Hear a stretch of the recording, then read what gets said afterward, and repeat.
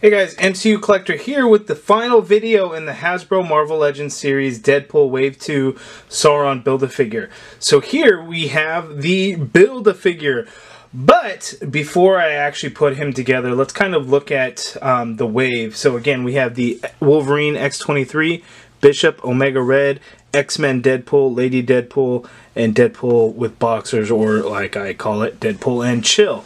So it's a solid wave, definitely a sleeper wave that I think a lot of people, you know, they're kind of all Deadpooled out, too much Deadpool everywhere.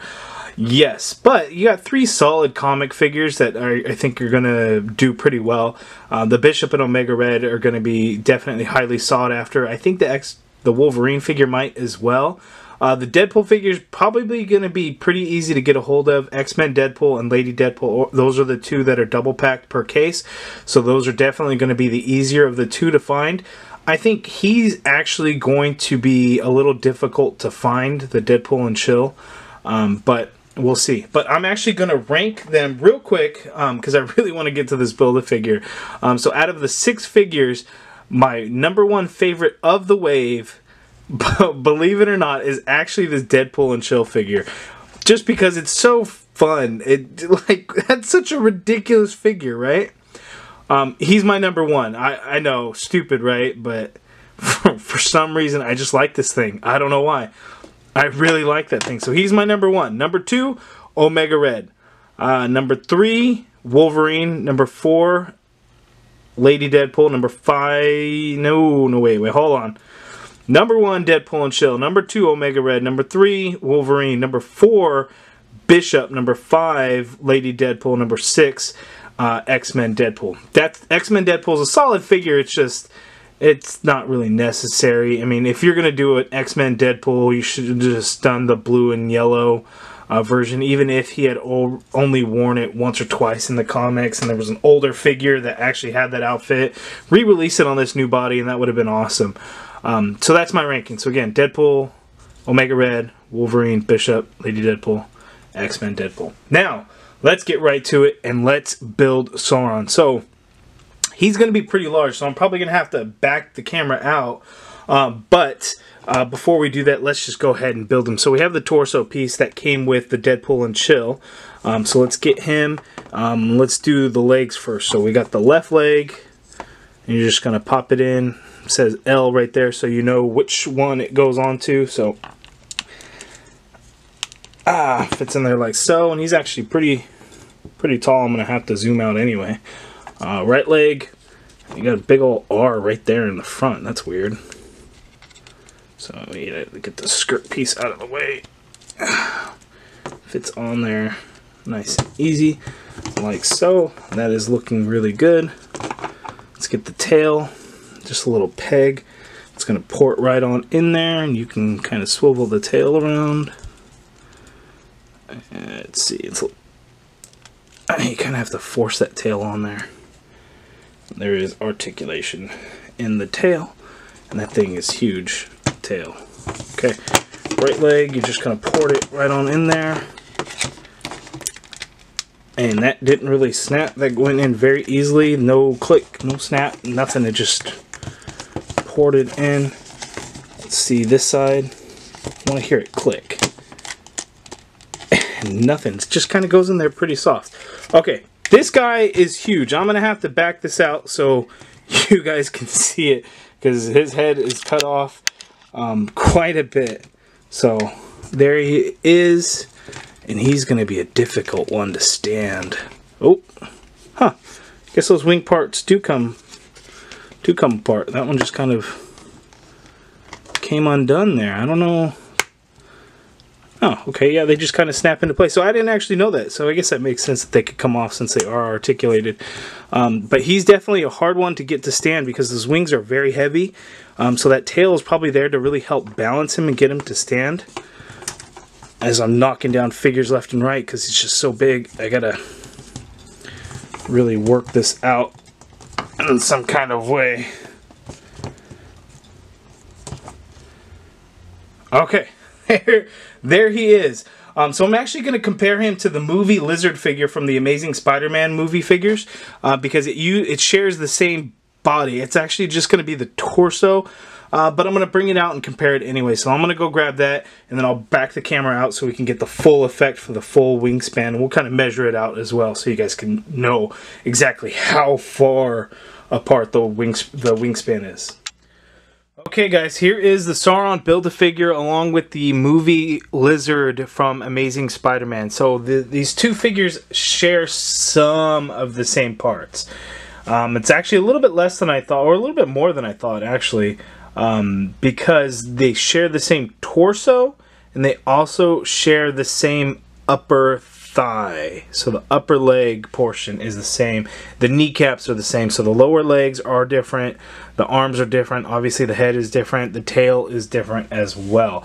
But the same torso, same same upper legs. You can see, you know, they have the different type of tail, but it's all the same body mold and everything. So pretty interesting. So if this is actually a decent figure, it's a good representation of the Lizard from the movie. Now I don't think it was the best representation of Lizard for the movie, but the figure is a good representation of Lizard from the movie, if that makes sense. And there goes Sauron. So we'll get this Lizard figure out of the way. I'll put him here in the pile of other figures that I have to put away because there's just been so many. And this wing piece now keeps wanting to fall off, and I don't really like that. But clips on pretty easily. But wow, what an awesome looking figure.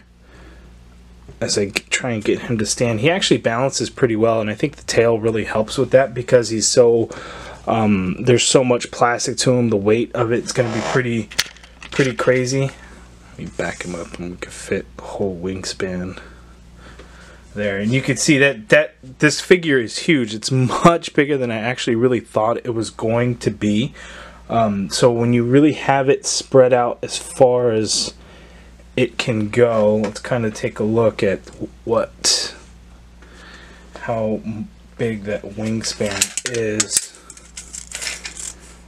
So you're looking at about 17 to 18 inches depending on how you maneuver these arms and the wings. I'm getting about 17. So 17 inches, because there's a little bit of curvature to the wing. If you were to have it straight out, definitely would hit about 18 inches, which is pretty crazy. Or if you actually spread it out, even a little bit more than that. But, you know, if it's one wing piece, you really should get it to look like that. But what an awesome figure. I love it. This thing is huge. Just what a Build-A-Figure really should be. You know, I know we're not all happy when it comes to like Okoye Build-A-Figures or Mantis Build-A-Figures or Jubilee Build-A-Figures, because we want the large Build-A-Figures. We want the larger characters if we're going to get a Build-A-Figure. So this one does not disappoint. I really like it. Let's actually take a look to see how tall he is. So he's going to be measured about 8.5 to 9 inches. And about 8.5 inches. So he's got some good height to him as well. We'll take a look at the articulation. This is going to be a little bit tricky, but the first thing is he has an articulated jaw. So that's good. There is a little bit of head movement. What I really like is you can get some pivot in the head, and I think that looks good. You can see. I want to apologize. It's kind of difficult. I'm trying to get my hands and arms out of the way as much as I can. It's just the camera is so far back. It's hard for me to kind of reach in and be able to do this even for you. So full rotation at the neck or at the top of the head, and then the neck piece also has some motion. Not a whole lot. So if you get into a flight, whoops, and you're going to pop it off. So I guess you can move this neck piece back a little bit, and then you can move the head up a little bit to get into a flight pose, and that works out pretty well actually. But then you see a little bit of gap on that hinge. I actually have a little piece of extra plastic on mine that I've been meaning to get off, and I just haven't done that yet. So you just be mindful of that hinge showing there. The arm hinges up that far, goes right down to his side, so that's good. So you can do a flap of the wing motion. There is the upper bicep swivel, and that's going to swivel the entire wing. There is a single jointed elbow, which gives you just over 90 degrees. So that's actually pretty decent. I like that motion. Now there is no ab crunch. There's a diaphragm joint that seems kind of loose, but it really holds up pretty well, and you can get it into all kinds of different poses. So you can pivot that way, forward only a little bit. You can actually get back a little bit as well. But again, good range of motion in there, so you can kind of really turn him around as well, since there is no waist swivel. So if you actually remove this skirt piece, you can see he has these ball joints at the hips. Now I usually hate the ball joints, but this one, it's not so bad. So you can actually do complete splits all the way out. And then there's a really ugly hinge in there, but because that skirt piece is there, it really hides it well, so it's not so much to worry about. And then up here where the leg connects at the ball joint, you can get a swivel. And then I just actually pulled the leg off. It doesn't snap in there too well, just kind of sits in there with a little bit of pressure. You do get a double jointed knee, and that's actually a really good looking knee bend there. The feet, they hinge up a little bit, hinge down. Try to get some light in here, and there is ankle pivot as well. And then the tail as well hinges up and down, and then you could swivel it if you'd like, any which way you want. And then you can push it all the way down. You can actually use it for a little bit of support to help them stand as well. Then again, this skirt piece, and I'll show you guys close-ups of these. Just kind of punches in, buckles in, no problem. There. So there's kind of the overview of the figure. Awesome looking figure. Now let's actually get some close-up shots of it. It's going to be a little bit easier for me to manage once we do that. So here we go. Okay, so first we'll take a close-up shot of the head sculpt, and how awesome does that look? The beak, the dark green of the plastic, and then we fade into the lighter yellow towards the beak. I think that looks awesome. We get a little black in there on his eye sockets, and that looks good. And then you have red eyes there. Let me see if I can get some more light in there for you guys. So I really like the way that looks. That looks awesome. The articulated jaw. And then you can actually see in there, it's all red inside. You do get this tongue piece. It's kind of a separate piece, so it's in there. It doesn't move or anything, but it looks good. It's a nice deep red, and you get some red in there on the mouth and the edge there. The teeth are sculpted kind of individually. They're little spikes there, and they're painted nicely. So Hasbro did a great job on the head. I really like the way it came out. That looks really good. Get some brighter light in there. Really like the way that looks. Okay, so that's the head. So we get into the torso piece and the wing. Man, the wing is blocking all the light. Looking at the color variation, so it's all done on the dark green plastic, and then there's that little bit of yellow in there to really kind of differentiate it. It looks really good, but then the legs are all just, you know, like complete flat green. So that looks really good.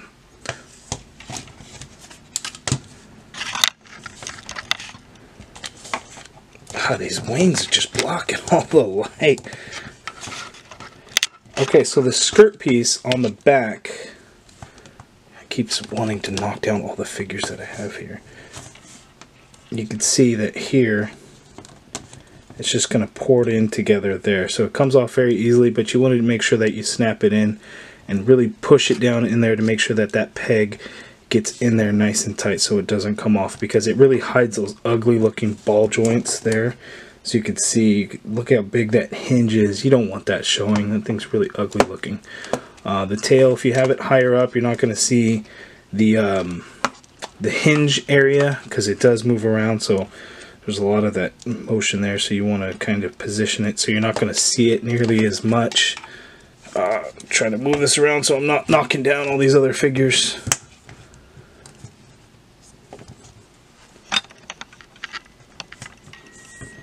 So So there he is. What an awesome looking figure. Let's see if I can get some of the wing in here. Really like the way the dark green and the light greens really come together on the wings. Looks really, really good.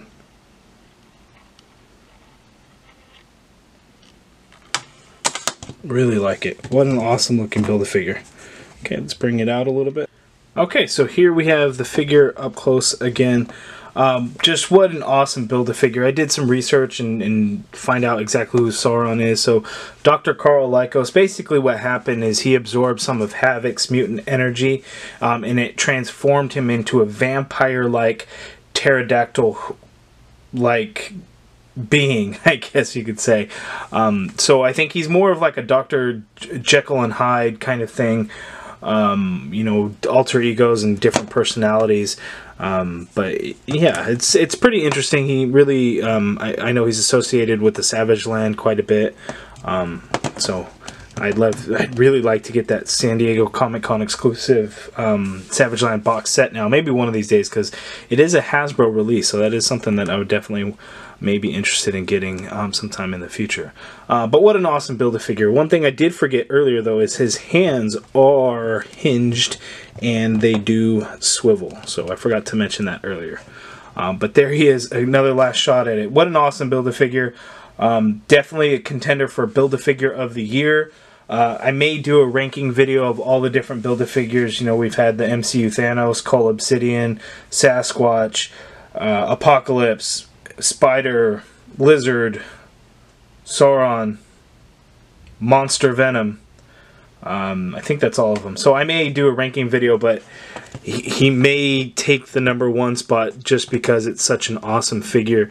You know, when it comes to these action figures, even if it's characters that I'm not really familiar with, sometimes just the design of a figure, the execution of a figure really sets things off for me. Like this particular one, you know, I have no idea who the character was.